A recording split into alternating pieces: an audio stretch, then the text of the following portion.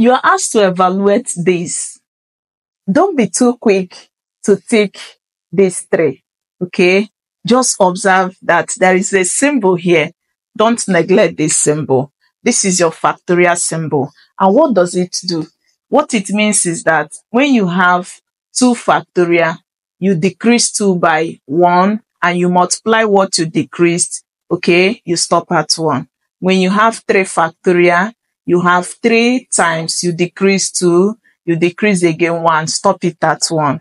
When you have 4 factorial, it is 4 times 3 times 2, stop it at 1. So when you have this, just do 5 minus 2, we give you 3 factorial. And 3 factorial, like we have stated, is 3 times 2 times 1. And when you multiply, it gives you 6, and that is option C. What do you think about this? I hope it helps you.